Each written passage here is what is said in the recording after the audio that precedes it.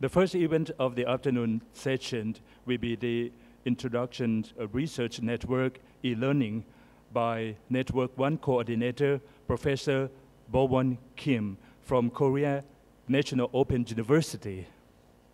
Good afternoon, ladies and gentlemen, and my fellow colleagues in lifelong learning. My name is Bowan Kim from Korea National Open University.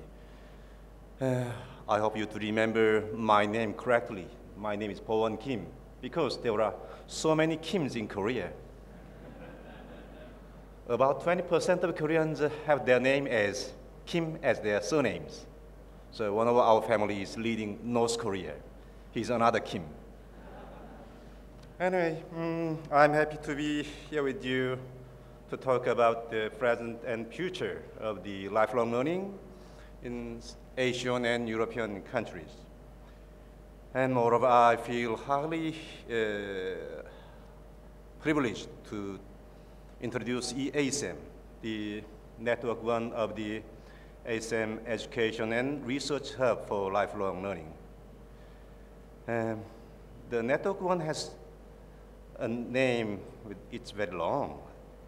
It is called Development of ICT Skills, E-Learning, and the Culture of E-Learning in Lifelong Learning.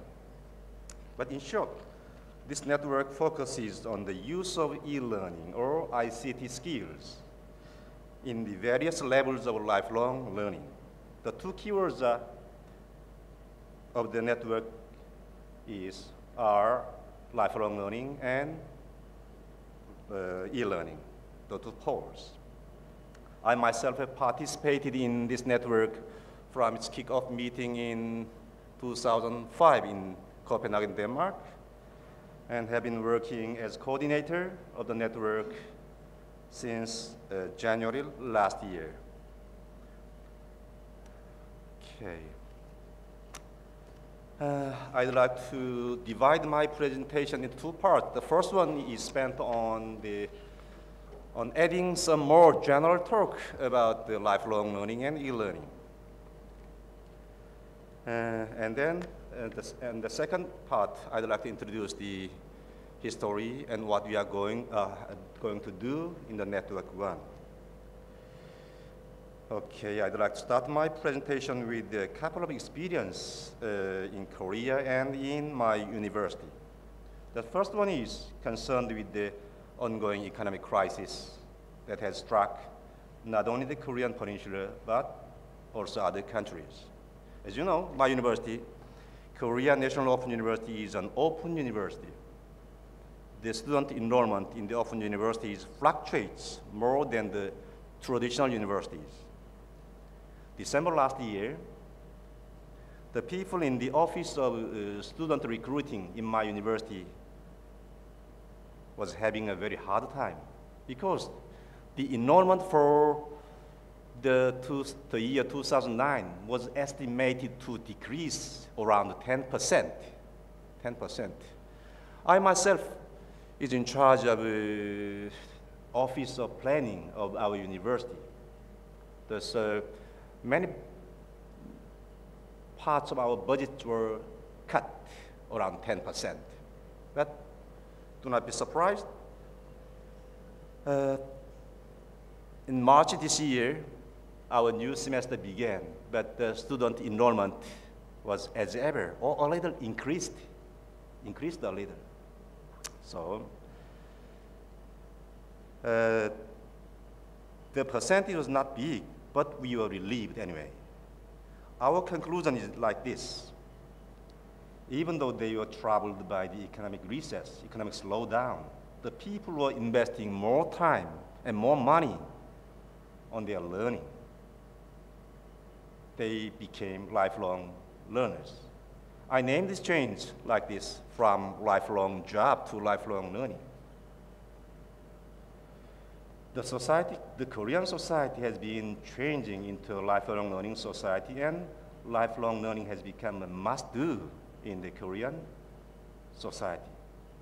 Frankly speaking, this shift or this change began 12 years ago at the first economic crisis that struck the Asian countries, you know. At that time, the long-standing myth of lifelong job collapsed, and the idea of lifelong learning emerged. As you know, the growth of the Korean economy, after our independence in 1945 or 1950, Korean economy grew every year. Some shift, some change, but almost every year until 1997, it saw the steady growth. So, when young people graduate from the university, they were not worried. If they go to a company, the job is okay until the end of his year, his career. Until 60, it's okay. But the first economic crisis in 1997 made a big difference. So, in a sense, before that time, the idea of lifelong learning was in a sense, abstract idea. But at that time, everything changed. It became a concrete reality. Concrete reality. Okay. This year, the student enrollments of the Open and Cyber University in Korea amount up to 20% of traditional universities. Every year, this year, about 500,000 high school graduates come to universities in Korea. 500,000. But in the Open University and Cyber Universities, the new students amount up to 100,000, almost 20%. Almost 20% students traditional universities amount. So, and the 60 or 70% of the new students almost have their degrees. So, in the cyber universities and in the open university, about 60 or 70% of students want to have another degree, their second degrees. So Korean society is changing, lifelong learning society. One thing more. This is about the concern with the government educational policy. In March 2008, last year, a new government began in Korea, led by MB Lee. The new team's idea was aiming at the smaller government. Thus, MEST, Ministry of Education, Science and Technology, launched, merging two ministries. One is Ministry of Education. The other is Ministry of Science and Technology. So, it is now one of the biggest ministries in Korean government. The new ministry comprises 15 bureaus, education, science, and technology. One of the 15 is Lifelong and Vocational Education Bureau, which survived. You understand? 15 bureaus. So I'd like to show you what our government is focusing on. And the second tsunami, you know the word tsunami? The second tsunami struck this time, Ministry of Education, MEST, May 2009, this year. The government reorganized the ministry. This time they reduced the 70 divisions into 60. So 10 divisions disappeared. Many people left their jobs. In this case, in Korea, we say, take off their clothes. The same.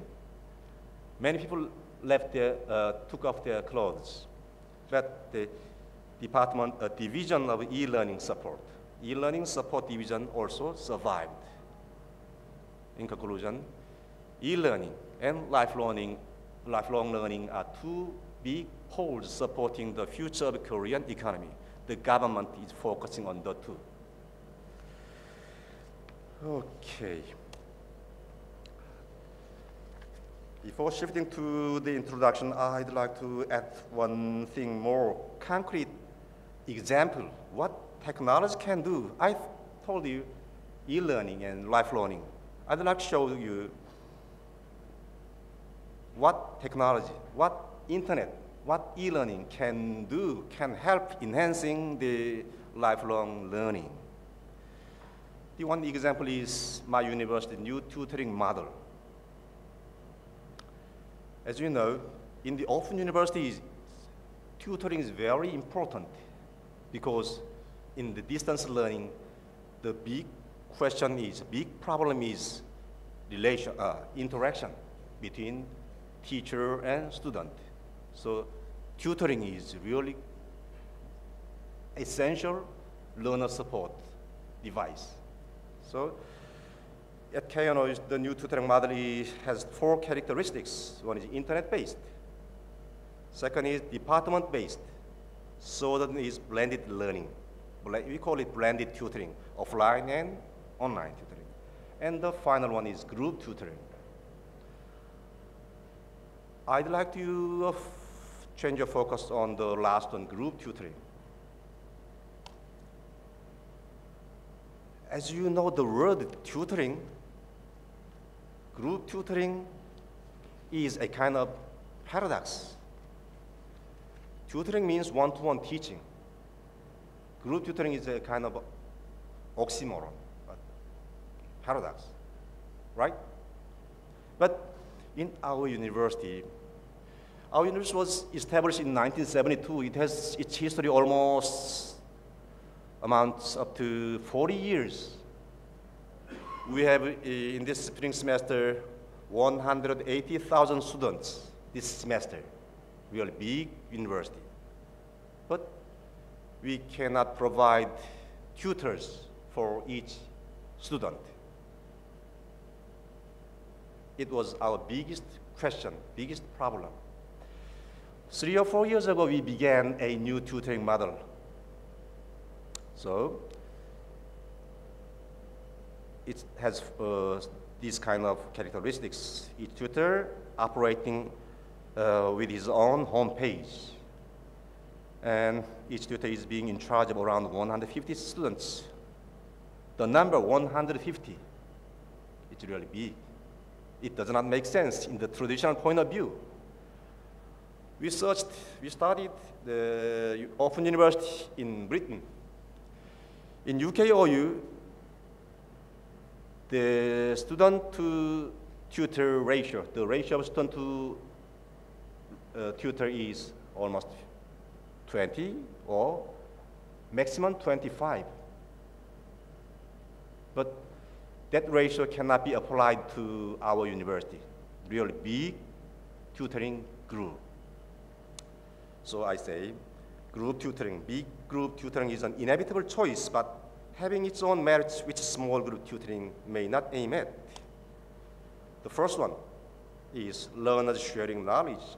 Through the tutoring site, students share with other tutees their own learning tips, summaries of lectures, and study materials. They also exchange questions and answers with other tutees.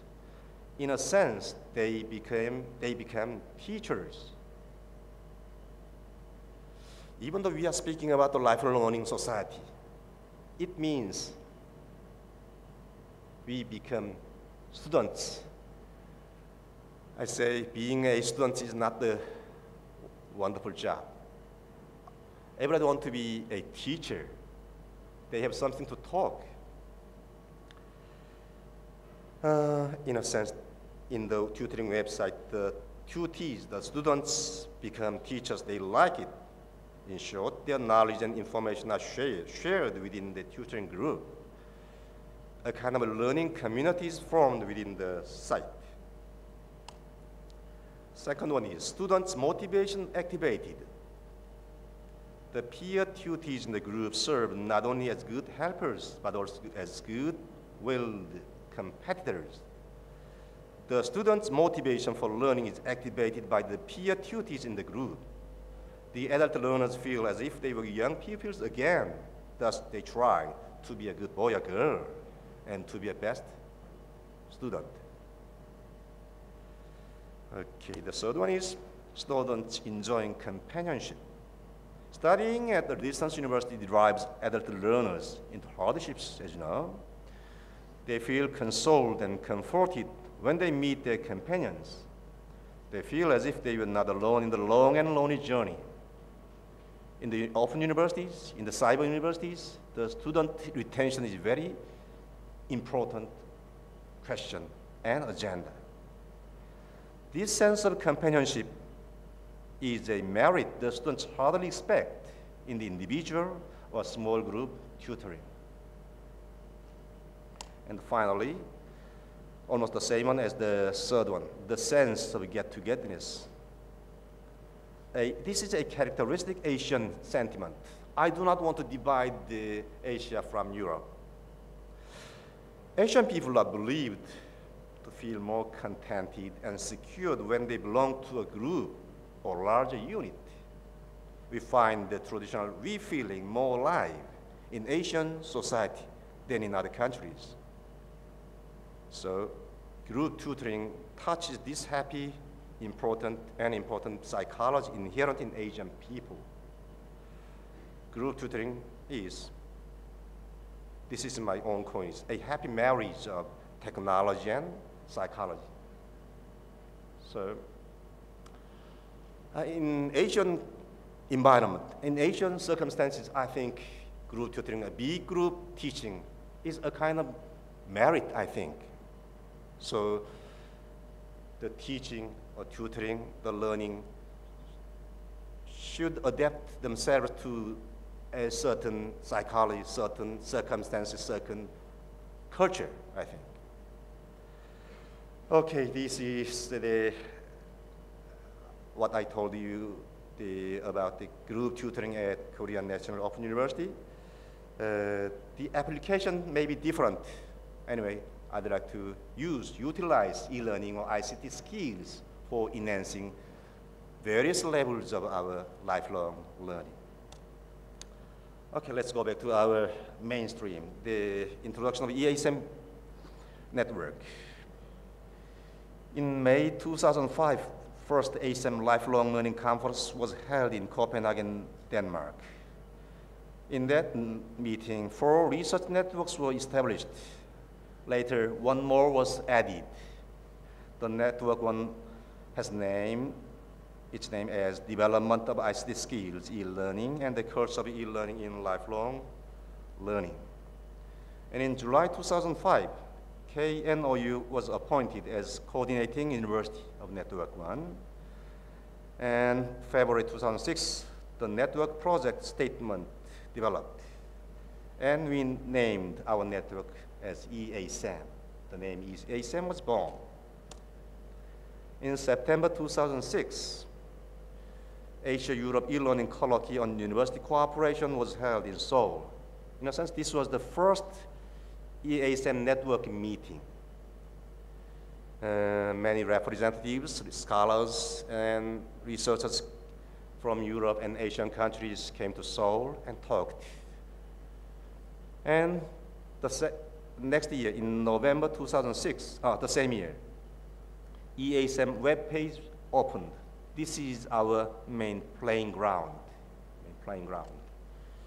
I hope you to remember easem.knou.ac.kr. And next year, October 20, 2007, EASEM network follow-up meeting was held in Seoul. This was the second meeting. And the next year, in November 2008, EASEM network meeting held in Beijing. Many of you, we have met in Beijing last November, and here in July 2009, another network meeting was held in Bangkok. This is our homepage, easem.knou.ac.kr. It has 5 main menus. The first one is e-learning publications. Second one is e-learning professional development. Third one is e-contents. And fourth one is collaborative research. And the final one is e-learning conference.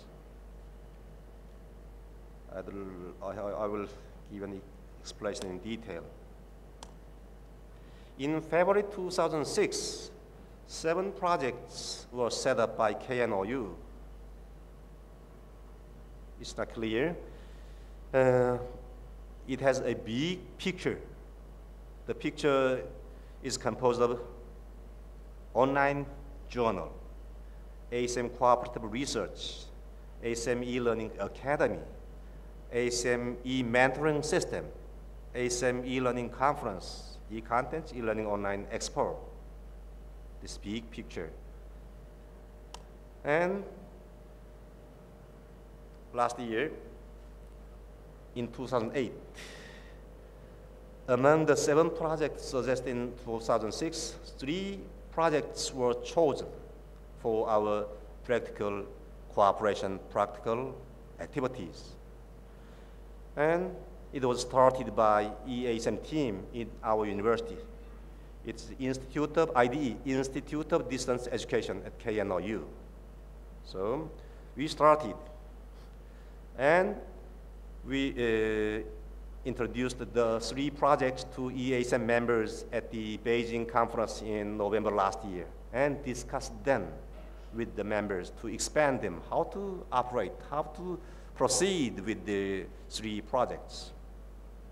And this spring in 2009, 9 partners from 6 countries, Denmark, Latvia, Malaysia, Portugal, Thailand, and UK. 6 countries, 9 partners agreed to participate in the project. And the day of tomorrow, we'll talk about it in detail in our network meeting. And the project 1 is e-learning publications. Its objective is to share quality information of e-learning and lifelong learning related publications among ASEM member countries. Its operation strategy is collecting recommended publications from professionals of e-learning and lifelong learning and providing their comments on the publications. The outcomes are the following. Okay, this page is e-learning publications. It has book list, journal list, article list, and others report website. Every information is given in the list. The numbers are amount 62. And this shows one of the book list. Its title is Global Perspectives on E-Learning, Rhetoric and Reality. The author is Alison A. Carr-Chelman. Year, language, and description shows the outline of the book. Let's go to the project 2. Project 2 is called E-Learning Professional Development. Its objective is to provide information on short-term courses, workshops, and degree courses for the e-learning specialists and policymakers. Operation strategies are collecting each country's e-learning courses, certificate or degree courses, and providing the information on the EASM website. And second one is translating parts of 2 courses of Department of E-Learning at KNOU. This is graduate course, and posting them on the EASM website. The outcomes are as following. Okay, this is certificate programs, postgraduate and undergraduate courses. The item list amount 22. And this is course for tutor operator. This is made by Iwa Credu in Korea. The language is Korean. This is the link address. Okay. The project 3 is e-contents, e-learning contents. Its objective is to help members to share each country's e-content development strategy and trend. Its operation strategy is collecting the award-winning quality e-content materials of each country and sharing them with the members. Its outcomes, information on 103 content in 7 areas. This project 3 is comprised of 7 subjects, fields. One is e-business, e-culture, e-entertainment, e-government, e-health, e-learning, e-science. 7 subjects compose this project. Okay. Here is one example. This content is named Paris, a Roman City, produced in 2003. The language is English and French, and so on. The number 4, this year's a special project. We call it white paper. In the meeting in November last year in Beijing, we talked about our future activities. We agreed to produce a white paper. So this spring we began it at KNOU. Its objective is to promote mutual understanding of status of e-learning and lifelong learning in ASEM member countries, and to propose policy recommendations for e-learning in lifelong learning. In a sense, this is a basic foundation work for our future activities. Thus, we sent our notice to our members. The 11 members from 7 countries agreed to participate in this white paper project. Denmark, Finland, Indonesia, Korea, Malaysia, Slovak Republic, and Thailand agreed to participate. So at the end of this year, or at least at the spring next year, a book with white paper, named the white paper, will be produced. And at the next ASEM conference, we will present the white paper. Okay, now I'd like to finish my presentation. I heard that almost 300 participants gathered here. Every one of you are encouraged to log into our website, our homepage, and to use EASM homepage for quality information on e-learning publications, e-learning professional development, and e-contents, and to participate in the network as members to share and improve your e-learning expertise in the various levels of lifelong learning. Almost my time is over, and my presentation is almost over. Thank you. Khop khăn.